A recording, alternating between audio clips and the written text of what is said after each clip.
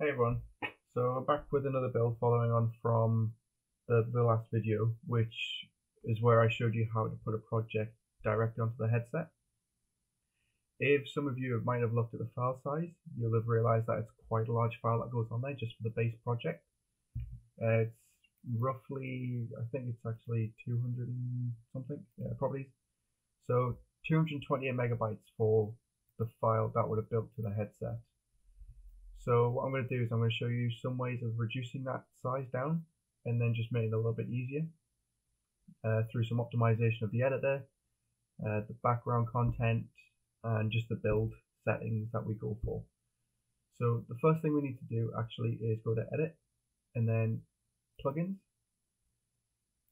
This is just a quality of life thing that we're going to do. We're going to actually disable Steam VR. And the idea behind this is to stop this from loading up when you don't have a headset plugged in. And if you develop into the Oculus Quest, you don't really need it anyway. So all you need to do is go to plugins. So it's edit, plugins at the bottom, and then you'll be greeted by this window here. So you scroll down to virtual reality, and then we're just going to scroll down to the bottom and hit Steam VR. So you see we've disabled this, and it's asking us to restart. What I'm going to do is I'm going to leave that for now. If you're not going to make any more changes, hit the restart and go for it. But I'm going to now jump into edit and project settings because some of the settings I'm going to change in here require a restart as well. So just going to go through and we're going to change what it is we need. So to begin with, I'm going to go to packaging, and in the first tab here we've got some good stuff which we don't really need to change, but we're going to hit this drop down arrow here to show advanced options. From this, we're going to go cook only maps. So we're going to select the map in a minute, and then we're going to do that. So you can see here it says cook everything the project content directive. That means everything within this editor will be cooked to the project, which we don't need. So you see it's disabled already, so we're going to ignore that. But following that information, we're going to exclude the editor content when cooking. So we're basically going to say if it's not being used in the editor, we don't need it. And that's the plan of enabling this one here. But then what we're going to do is, if we've got a list of maps, so you can see here the project has 3 maps in its settings, or in its folders, and if you build the project now, all 3 of them will be built to the headset. But you can only access the one, which is motion controller map. So we're actually going to go to list maps to include in a package build. We're going to hit the plus, and then choose file from computer. And from here, you see it's opened up the project folders. So we're actually going to go to Virtual Reality Blueprint because that's where this folder is. We're going to load that. We're going to go to Maps. And the one that we want is Motion Controller Map. So we just select the Motion Controller.umap.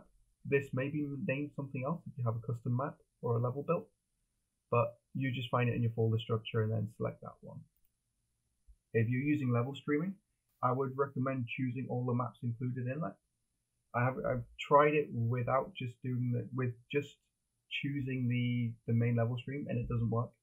So you do need to include all the maps which will be used in your project. But apart from that, this area is good to go. So we're done here. What we're going to do now is we're going to go scroll right down to the bottom, and you can see Oculus VR is the plugin. So we're actually going to open this up, and we're going to go to launch Oculus Performance window, and we're going to change this one here to mobile. You can see here it says enable mobile multi-view and configure Android packaging.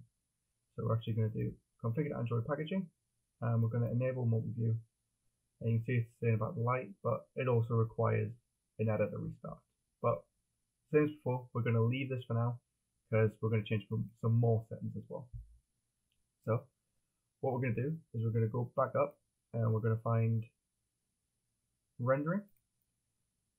So at this point, this is more quality of life content. So just speed things up a little bit and get what we've got. I'm going to change mobile MSAA to 2 because we don't need it to be too bad. And I'm going to change it to legacy shading model. So that's doing it as well. We're going to keep going and we'll go from there. So if we scroll down, if you're doing ArcBase, you've got to remember that the Quest is quite a low performance platform, or if you're doing games as well. So reflections are quite sparse and you need to use them efficiently. But what I'm going to do is I'm actually going to drop down the reflection capture resolution by half. So set it to 64. That way it'll just reduce some of the file sizes that we get when we build a project. Forward shading, we're also going to enable this. What this will do is allow us to use MSAA as a shader model with the editor. So you can see here it gives you a little explanation. And then it also disables some options in the material editors, so they're not so performance heavy, and they won't take as long to generate. So we're going to use that, and it's still asking us to restart. We're going to keep going. So lighting, I haven't tried it personally, so I'm going to try it because I know Epic Games used mesh distance fields on Fortnite to do some of the shading for their mobile platform. So I'm going to enable mesh distance fields, and we're going to set it to 8-bit mesh distance fields as well. You can also compress mesh distance fields, so once you're in a level, it's already loaded, but this doesn't work well with stream levels in the game. So if you are doing level streaming, I'd recommend leave this off if it's something that works. But what I'll do is I'll test this all out properly, and I'll come back with another video later on showing how to use it and how we can set it all up to get some nice lighting. I haven't tried light propagation volumes, so I'm going to leave that. So what we're going to do is we're going to scroll down, and we're going to keep going. So you can see here it's actually disabled most of the content for the post-processing because we're in mobile. We selected mobile. But what I'm going to do next is for the viewport, you see we've got some really bad anti-aliasing since we're not actually using any. We're not actually using an anti-aliasing method, but since we enable forward rendering, we can actually get away with using MSAA. So if you keep an eye on the lines, and once it's restarted, these will update. So just going to go through some more, see what there is. You see you've got mobile multi-view enabled, mobile multi-view direct enabled. So that's pretty much it for here. What we're going to do now is scroll down again, and we're going to go to Android. So I'll bring this back over. Scroll up. What I like to do is to try and get a bit more performance out of it is actually change it to Armor 64. And then from there, we can actually support Vulkan, which is just a bit quicker as well. So as well as an optimization and improved build times, this is just how to optimize Unreal and the Quest. So out of all that, I believe that's everything. I can't think of anything off the top of my head that I might have missed. I'm sure there's something though. So what I'm going to do is I'm going to restart the editor now. And then once it loads back up, we can build a project. Cool. So you can see here, it says failed to load Steam VR chaperone component. This is basically because we disabled the Steam plugin and we've got our main character is using it. I'm going to close these windows and I'm going to select our character. I'm going to go to browse to assets just so we can find it a bit quicker, and then go to the motion controller. In here, you'll see that we've got compile errors, and it's given us a warning down here for the compiler results. If you don't see this window, you can actually go to Windows or Window on the top and then select compiler results. That'll show you this window, and then we can just select on Get Steam VR. So you can see it's a function which runs the setup room scale outline for the Steam VR if you're using HTC Vive or Index, for example. But because we're not using it and we're just developing to the Quest, we can hold Alt and click on the line. We can actually disconnect that and then hit compile. That'll still show this as being an error, but it's worth keeping all of this here just in case you do want to bring that Steam VR back in. So we hit save, close, and now we're good to go. Okay, so what we need to do now is go to File, Package Projects, Supported Platforms. This is a new project from the last one that I used, so I need to enable Android so we can build to it. And then from there, we're just going to go Package Project, Android, and use multi. So I'm going to build to a multi project because that's what I did for the first example with the file size. And then I'll show you how we can reduce this a little bit more as well.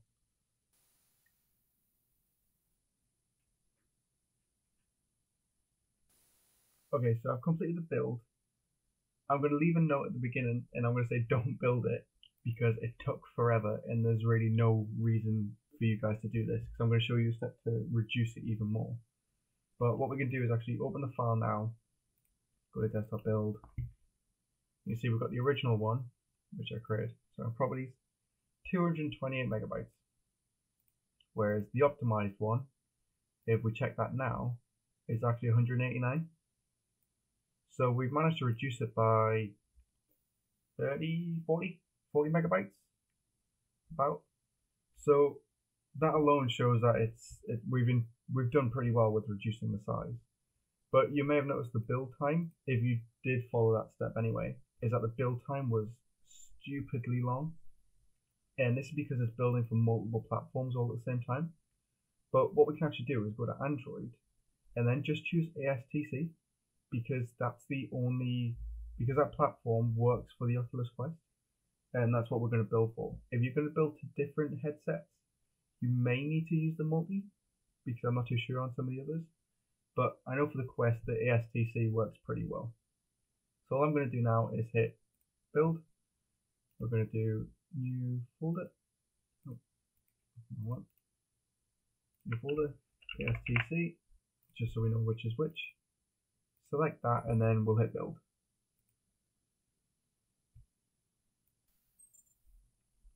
Excellent, so that was way quicker. So we can close that, and if we go back to the folder, so go here, ASTC, we can just right click, go to properties, and you see that one's now 150 megabytes down from the originally optimized one of 189. So we've managed to cut it down my maths in the best, so it's about 300 megs. We've reduced it quite a bit, to be fair, but you'll know that because of the way I did this, your package is now actually stored on your PC rather than your headset. But to upload the project, all you got to do is with your headset connected to your PC, and as long as you follow the other steps, is open the launch menu.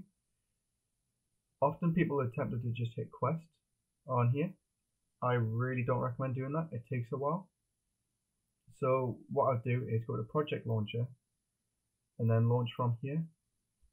So there's a catch in this actually, where once you've got the Quest and it's displayed here, it's tempting to just hit launch. But what that does is when it launches, it creates a cook process or a server essentially, which Unreal Engine and the application tries to load before it loads the project.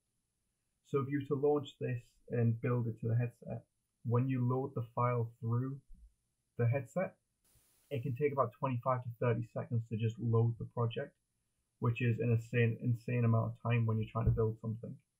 But what you can actually do is go to Advanced and change on the fly by the book.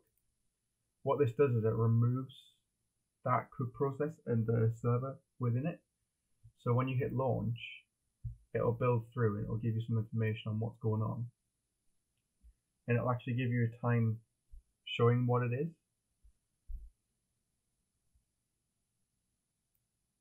So I believe the first build might take a little while because it needs to compile some stuff.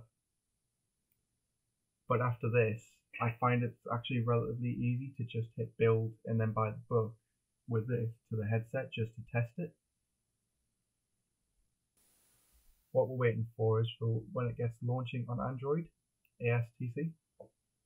So we're just waiting for that to get to that point. You can see here it also gives you a timer duration, so you actually know how long it's taken for you to build a project.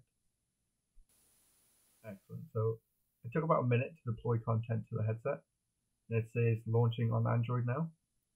So you can pick up the headset and then just put it on, see if it's there, and once you're in it. No. So if you put the headset on, you should be able to see your environment. It'll just look exactly the same as the scene, but it'll be quite nice. And you'll also notice the difference between the teleport lines. If you follow the settings that I've done, it should actually look quite nice and it won't look grainy. So to finish the project build, to have it say complete, all you need to do is press your Oculus home button and quit the application. Once you've done that, Unreal will update and it'll go to build successful. So that's pretty much it. That's how you get a project, a default project from Unreal, optimized and the file size down to then build to the headset. So now you can actually close this, hit done, and we'll close this down, and now we can start building. Excellent. So I hope that helped. Excellent. So that's it for now. I'm not sure what the next video is going to be because I've been trying to get up to this point so we can start doing some fun stuff. So I'm going to leave it here. This should be a great place for you to start building your own stuff and sort of get the hang of it. If there's anything you want to see, leave a comment below. If you've got any questions, leave it there as well. I'll try and get onto it, but if you could like and subscribe, then that will be a big help for me, and even possibly share it on some groups. Awesome. Have a good one. Bye.